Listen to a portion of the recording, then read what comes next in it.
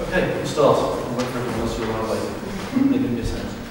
Marcus Stafford from Winterval, and over the past couple of years we've been developing Joomla sites, moving them largely from .NET installations to Microsoft product. And a lot of clients have said to us, what makes you qualified to use Joomla? So there isn't anything other than our portfolio and the fact that we can talk to people. Because they're used to dealing with people who've got qualifications, that they feel comfortable when they see someone with MCSE or whatever qualifications they have got. And it got me thinking, it would be a good idea to have qualifications in Joomla. I've spoken to a few people here today who said that the idea has been mooted around for a few years, but let's see if we can get some traction. So this is just really a brain dump to see if we can start a conversation here. If it's a good idea, great. If it's not a good idea, we'll see. I've used the term developers here to mean us on the supply side of Joomla, whether it's templates, extensions, coders, consultancy or whatever, and end users to mean clients, people who pay for Joomla sites or extensions. So why do we need certification? To help developers independently prove their expertise, so they can say, I've got X number of years experience, I've passed these particular exams. So that makes me a particularly talented templates designer, extensions developer, coder, whatever. It would help Joomla become a more serious business content management system, help compete against some of the bigger content management systems, some of the more professional ones.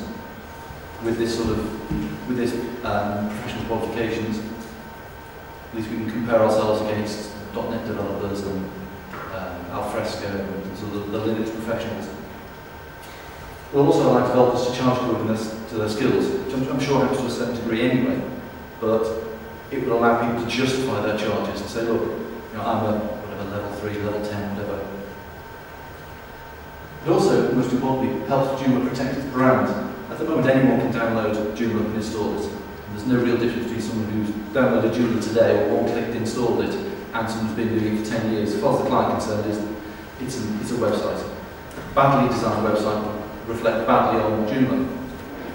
If we had some kind of certification, it would allow Joomla to say, these people know what they're doing. These people are protecting our brand because they're doing it properly. They know how to do it. This person has just installed it. It's full of holes, it's got security holes.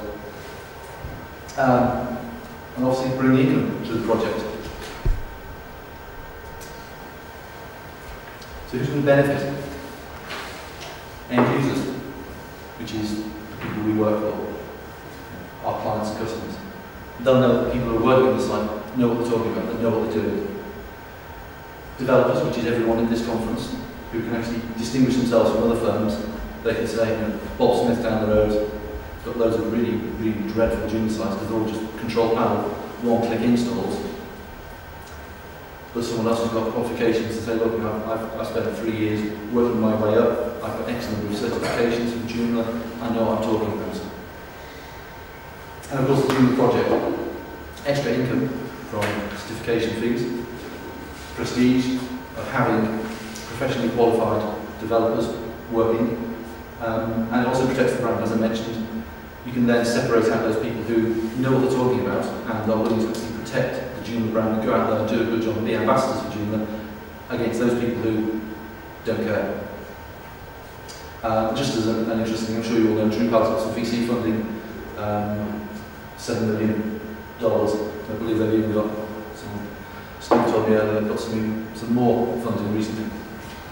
So, what we're going to do with it, we don't know. So how can it work?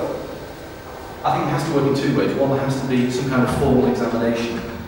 Obviously you've got to be able to test your skills, but I think it also needs, it can't work without community involvement, which means everybody outside of open source matters, you know, us, the community, people in the forums, we've got to buy into it. We've got to say, this is a good idea, we support it, and we will join up, we will certify ourselves.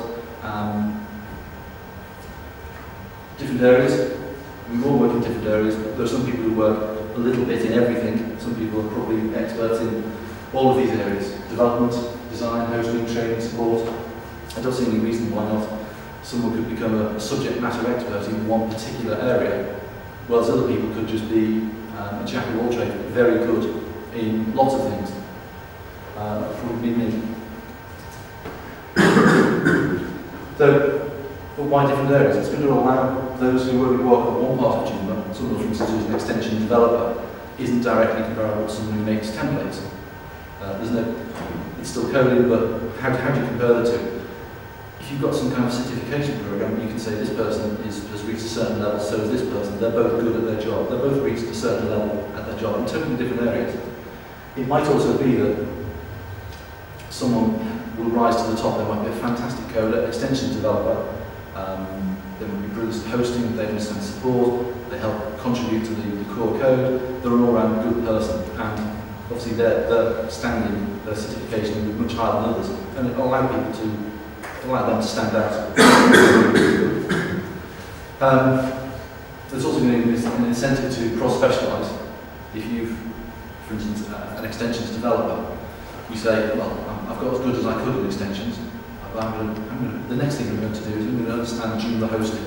I'm going to be a Joomla hosting expert, or I'm going to start working on templates. But this more competition amongst developers means more end users. More end users means more work for developers, more money for Joomla, with more certification. And ultimately, greater market penetration. The more ubiquity that Joomla has, the better it will become. And it means that someone coming into the marketplace who wants to be a developer will pick Joomla because there's a progression, a certification path, which is then supported by the whole community. Users, end users, will look at this and think, I'm going to go with Joomla because it's professionally supported.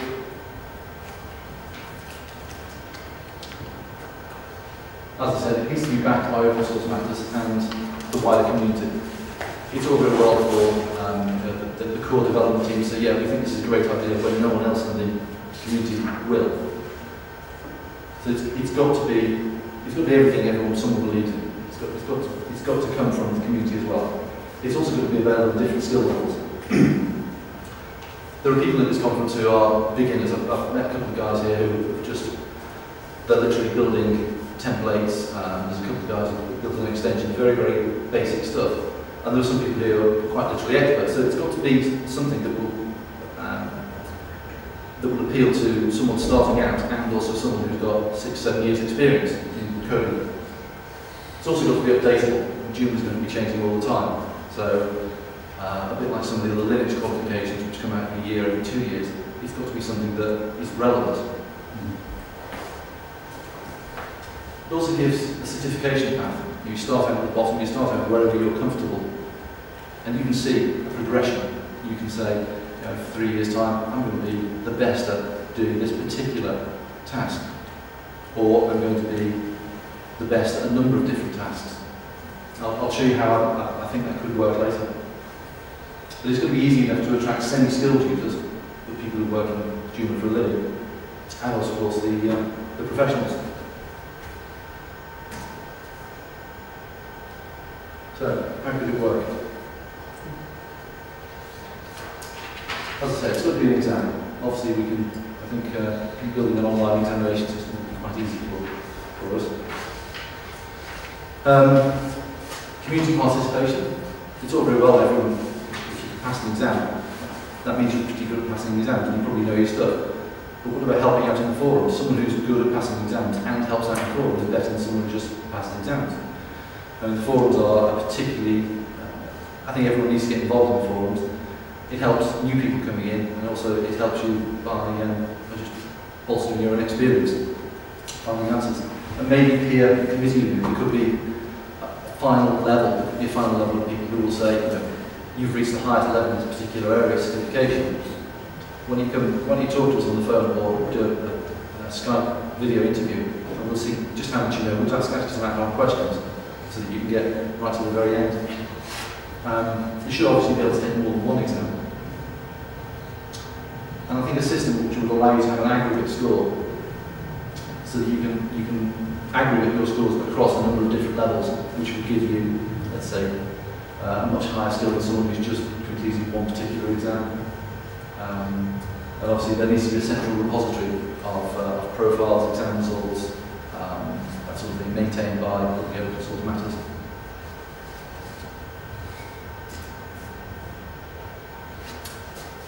Is anyone else doing it? Well, yes and no. You've probably heard of Google. They sort of do open source, but they sort of don't. But they're probably the closest I can think of for the moment. They've got quite a good certification program, which is more or less the same sort of area. You can choose to certify in particular areas. You can get points, which will build up your overall score, so you can become a Google expert. Red Hat obviously do quite a lot of certification programs. Alfresco is another commercial and open source content management system. They've got certification programs. MySQL, Ascend, engineering programs, and so is Ubuntu.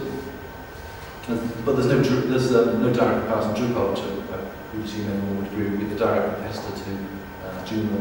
They've got, looks like they're going to do something with it. They've got a Drupal association, and that looks like the basis of maybe some kind of certification program that they would want to put in at some point. So we should see. Is there any money in it? That was a good question. Yeah. Red Hat charge. Well, Red Hat got around 40,000 certified engineers, and they charge them around $350 to $3,000 for a degree. Certification.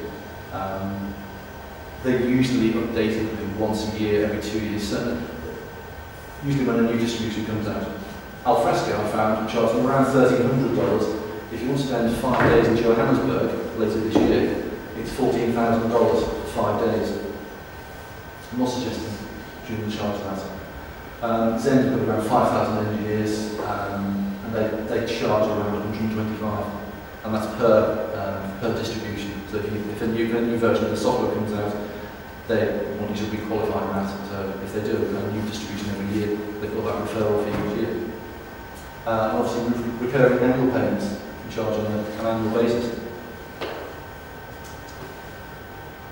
That's it. Any questions? Simple and straightforward. I remember a few years ago there was some sort of activity. Sorry? A few years ago there was some sort of activity going on our side. Very good. There are a few like logos, which you could be a business partner or some sort of development partner of Joomla. It looked like there was some path with some certificates or.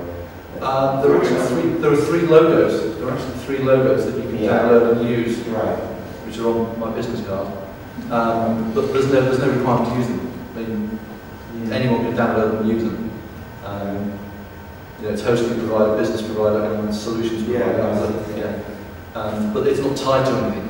There's no requirement to be qualified in anything to do it. So yeah, maybe that can be part of it. Yeah. I like the idea that we have just three categories. It's like a hosting or development partner or business partner. Yeah. Because let's say if you are doing templates, you are not just a designer nowadays, you are more development designer. Exactly. Yeah. In the end. So I would say development, business, and hosting. These three categories is maximum that I can see. Maybe these could be the beginnings of the categories that provide certification. If you specialise in a particular area or a particular application of Joomla. If you do purely coding, maybe that could be your path, and you could eventually work to become a solutions provider, a qualified solutions provider. The same with hosting and security. Because I see a benefit for company, not for an individual. Individually, really, okay, there are a lot of companies that are just one-man show, but I think the future will be to build more bigger companies using Joomla and bring Joomla to some bigger corporates, which would be really nice in the long term. Yeah. So to have some certificates for the companies, not for individuals. So that would be really beneficial. Well, I think it'd be a good idea to have certification for individuals, and maybe companies could be company qualified. For instance, Google have an AdWords program. You can become an AdWords certified professional. Plus, all the company can become a certified company if you've got a certain number of AdWords professionals at a certain level. So maybe that would be a good incentive for people to start training within it, so that their company gets another level, another certification. Again, obviously, charge more fees appropriately. I have very mixed feelings on all this. Like I see certification as kind of it's something that if you put a lot of effort into putting a program together, it can work out really well. And and otherwise it can be just kind of a worthless piece of paper. So like doing a comparison, say Microsoft MSCs, you know, those aren't, from what I've heard, are not very highly regarded. But then on the other hand, you have like your Cisco certified engineers that where that is a very valuable certification, but it's a much more expensive certification to obtain and to oversee. And I kind of see the certification of individuals as something that could potentially be very expensive to do for a community. Do you mean expensive for the individual or for For both. It would take a lot of effort to put together the right kind of tests and the right kind of oversight to make sure that happens. I mean, we would definitely have to have somebody. We would have to have paid staff, I would think, to. I'm a professional trainer on open source matters, so it would probably come through me at some point. Yeah. And I can see only one possible way that it would be done, and that would be to outsource it to a professional publisher or exam development. We can't really do paid staff. You said there's only 5 of us basically on OSM who. I do have that comes back to the point that is it worth it? If we were talking about $50,000 a year or $100,000 a year, it isn't worth it. It's worthless. There are, as of Friday morning, 384,456 registered users on the Joomla forums. And only maybe half of those are people who just registered once, asked a question, disappeared. But let's assume that 10% of those signed up for the certification at $100 a year. That's $3.8 million. Another idea that comes to mind that might make this easier, at least to get started or to ramp up, would be to do certifications of extensions. And I think that would be, and it wouldn't necessarily be like like for instance, we're finally getting to the point where we're getting coding standards for Joomla written down, where you can test against it, and there's going to be a lint check. Harlan Walker on the mailing list was working on some coding standards for Joomla, and I mean, just going over some basic stuff like that for components that people release could help in that way, and say, okay, you know, if it's a commercial extension, you would have to pay to have the certification run. But when you would complete the certification of your extension or your template or whatever it is, then you might be able to get a seal for that extension, saying, you know, this is a certified extension. You can go back and view that certification. And then even though you're not specifically certifying the skills of the person, you still have the extension that you can see, and you can see what they did, and that somebody from the Joomla community or from OSM actually reviewed that and said, yes, this is according to the standards of our project. Yeah. Can you scroll back to where you had the list of areas that may have certification?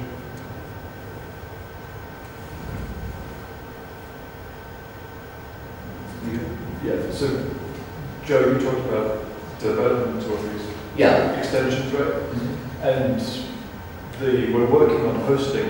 Yeah, exactly. There's so many bad hosting companies out there that OSM is actually working on approving hosting companies. They check for, going to check for a lot of basic security problems like having mod rewrite, safe mode. Having Apache problems and so on. But a lot of that could be the basis of certification for hosting companies. It is to some extent. Yeah, and if you say, okay, fine, you pass the certification to use the certified hosting provider banner, it's $250 a year or $1,000 a year. Right. Cost. Yeah. Sorry, Chris. Can I just ask, have you actually spoken to OSM about these ideas yet? No. Just now, apart from the 2 members who are already here. No. Well, I'm not actually on OSM, I'm on board of OSM. It is something that's been brought up many times over the past couple of years, to my knowledge, I think. OSM, so I don't know what the current situation is regarding this, but it has been investigated. I, for one, think it's a really positive thing. I think I'd like to see it move forward. But I also agree with Steve and Joe that it has to be done professionally. It has to be, really, we're talking about outsourcing it to a professional organisation that knows how to do these things. Yeah. Because it is hugely labour intensive. It's very difficult to produce the training materials and the whole infrastructure of handling it all in a professional way that would actually give credibility to that certification at the end of the day. But yeah, there are other people interested in this. I know that people within OSM are interested in it. I know particularly Elin is very interested in this. So please make contact with them and I'll talk to them. I think the first step has got to be that we, the community, say, yes, this is something we want to do. We would actually buy a certification. We would actually go down that path. And if we get OSM to say, yeah, we would do it, we would actually provide that. Then the next step after that is to find some outsourcers who will actually put together the packages and that will allow us to actually provide that. Maybe in the future it could be done in-house. But yeah, you're right, maybe to begin with, who knows what the demand will be. If it goes worldwide, it might swamp the office. Sorry. Yeah, I have a question. Yesterday here over there, I got a business card from another visitor here, and it says Joomla expert on his business card. And I'm sure he is. At least he claims that he is. Fine with me. I don't doubt that. That's not the issue. The issue is, certifying a hosting company and charging them €1,000 a year or dollars a year or whatever. That is one thing. What is in for all these freelancers, for all these one-person companies, for all these I'm not sure maybe they can hardly make a living of Joomla, and now you want to charge them for the right to do so or whatever. Maybe that's a brand-related issue. You say you cannot offer an extension on the extension directory if you are not qualified or whatever. What do we tell these guys here? That would be a common complaint, that if the certification is, as Joe said, the expensive one you mentioned was like Cisco, yeah.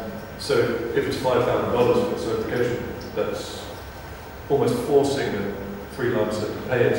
Otherwise, it's difficult for them to get work. Oh, you're not certified? I can afford $5,000.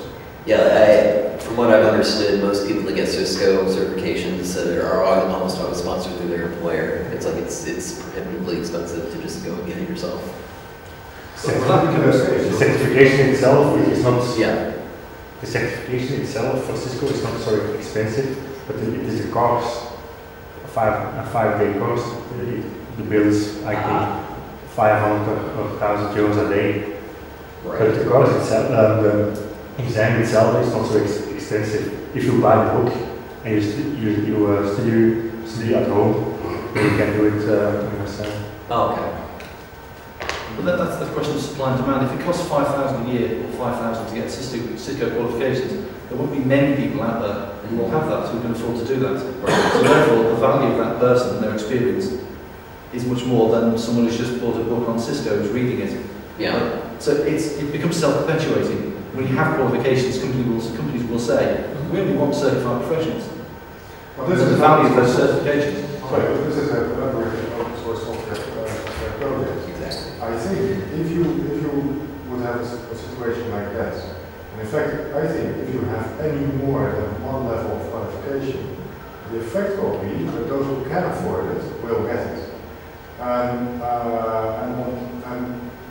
even with more levels, not everyone will be able to afford the time, effort, and money to go to the highest level. And that means that all those thousands of one-man shop developers that you have for Joomla, they're essentially putting them out of business. In one clean swipe. I don't think that is good, because that is, I think, one of the ways in which the project feeds itself with new faces, with new people, with new contributions, with people who, after time, do become experts. But that's not how they start. If you remove the possibility for people to basically start as the ones who make those extensions that are not very good, then you're removing a learning process, the free learning process a collaborative community to feed itself. And therefore, I think we should never think about more than one level, and that should be an affordable level. My point of view is different yet, and that's why I thought it was interesting to come here, because I've always been interested in looking at, for example, the trademark side of things in human, and that has one complication. That complication is simply this, that trademark law is designed for one source of a product or service to be exclusive user. Now, that doesn't need to be. We can see that every time that we go to McDonald's, because that's a franchisor. When you actually visit McDonald's or a franchisee, they do not own the trademark. However, they are subjected to very stringent conditions on which the use of the trademark depends. In that sort of framework, Juma can also be very liberal, as it is actually, with allowing people to use the Juma trademark, as you have it on your card. Yeah. Right? You have that no doubt in accordance with the policy, but that is a very liberal policy. And I personally think too liberal in one way, and not liberal enough actually in another way. I see certification as a perfect tool to actually put an end to that issue and to say, since we do have some requirements, and that you can simply refer to the certification, then it is actually quite responsible to allow people to use the trademark and still have very solid trademark protection. And again, to my mind, that points to having one affordable level of certification. And what you're doing there really, I think, is to avoid the really bad examples of how it can go wrong, but you've cleaned those up, that you've prevented those to be associated with the project. I'm not sure if you should go further in the way that Microsoft does, for example, to start pointing out who the real experts are and who the biggest companies are, and the biggest companies have the most people with the most certificates and so on. I'm not sure if that should be the aim. But the problem is, if you have one level of certification, we'll take, if I don't mind using you as an example. Sure. I can hack PHP code. I'm not brilliant at it. I'm by no means a coder. But if you had a certification that allowed me to easily qualify, or with a bit of work to qualify, it would be far too easy for you. On the other hand, if you had something that you could do, there's no way I could do it. So, whereabouts would that one certification be? Ideally, it needs to be sufficiently low so that it requires some skill, some experience, and some effort to get it, but not so that it's impossible. But then there also needs to be, Joe could probably do the level 1 in his sleep, and then level 2, and then he might sort of go to level 5 if there was such a thing. Yeah, well, I would hope that you, for example, would work with some people who are really, in general, really the best coders around, like you do that.